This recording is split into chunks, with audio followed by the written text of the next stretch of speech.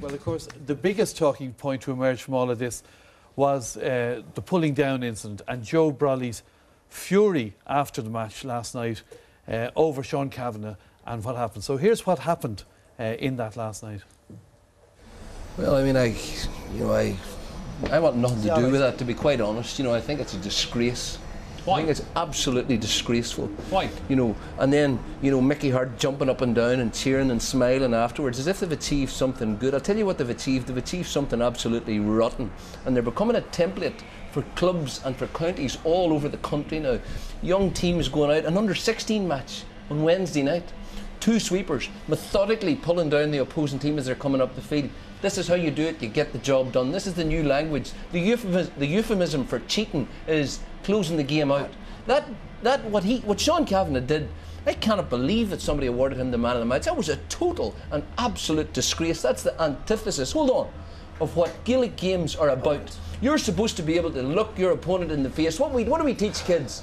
Respect for yourself. Respect for your opponent. I take an under-12 team. If any of them did that, they wouldn't play for the team again. And yet, hold on, yet this is being touted around the country. And people are saying things like, well, it's within the rules, they're only up. It's not within the rules. You're not supposed to rugby tackle someone from behind. It was a total disgrace, and I'll tell you something else about it. I mean, nobody has stood up for Tyrone more during the 2000s than I have in this studio, when they were getting all sorts of abuse from you and from you.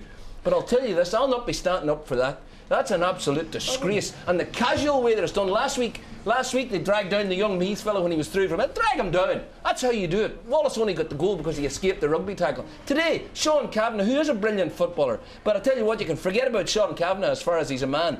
What he did there tonight was a total and absolute obscenity. Hold on, let me finish the point. McManus gets the ball. He decides, I can break through here, I can score a goal. He shows a sense of adventure. He beats the first man, he's through. What happens? He's just dragged down to the ground. And I'll tell you what, the black card's only the start of an absolutely urgent process that's required. There is no, hold on, there is no sport. There is no sport. I have to pick you up on I'll one tell you something, there aspect is no sport, no other sport apart from Gaelic games where that is permitted. It's an absolute disgrace. I tell you, I want nothing to do with that. I have to bring it back here. All right, well, there was incredible reaction to that, obviously, on Twitter and text to us. Dessie, you didn't disagree with the point Joe made, but how he made it. Yeah, in fairness, I know Sean Cavanagh. I've played with him on the compromise rules teams, and as a man, Sean Cavanagh is a gentleman. And he's a great fella, a great footballer. But I think the problem really Joe is having with him is that one of the best footballers in the country at the minute, and an example to everybody, is pulling down someone like that. But that's what's going on all over the country. It's going on in all county games and in club games around the country, and it's the rule is the problem. It happened in a league game where I was playing recently, where I went to the referee and the lad got pulled down, and the referee goes, look, it's a professional foul, it's a yellow card, they're the rules, and you got to live with it. Would you do it? Would you pull someone down? Definitely, without a shadow of a doubt. Would you, Kevin, want your man to pull someone down? Absolutely. And even if you had to take a red card, if it was near the end in your point, because the rules the sanction is not savage enough. Okay, and Ciaran, you would... Des, I said it last week, you can't be hypocritical. Right. Of course you would. As a player or as a manager, you would if it means winning the game. So it is accepted in the culture of the game, it is accepted almost. But isn't it a problem that there isn't a red card? It's accepted. It's a joke. Yeah, it's accepted, Des. Right. It's accepted, but it's not right. It's not in the spirit of the game. Joe was probably right in that, and you could see everyone in Croke Park got seriously frustrated when it happened. He is right. It's not probably. He's absolutely right. It's not in the spirit of the game. But let's go back to the Battle of Omagh when we all got off in technicalities. That wasn't in the spirit of the game. We got off because the rule book let us get off, because it was within the confounds of the rule book, and that's where we have to make the changes, and that's where the changes are coming, and they are coming. They are coming. But can I just say, the black card is coming in, and Eugene McGee and Tony Scullion, these lads who brought in, they had to water it down. They had to say, well, OK, you can put a substitute on for the fella. But the GA accepts this stuff and doesn't stamp down on it. The lobby is so strong. And wasn't it interesting that the managers that came out against it at that time, were recent champions?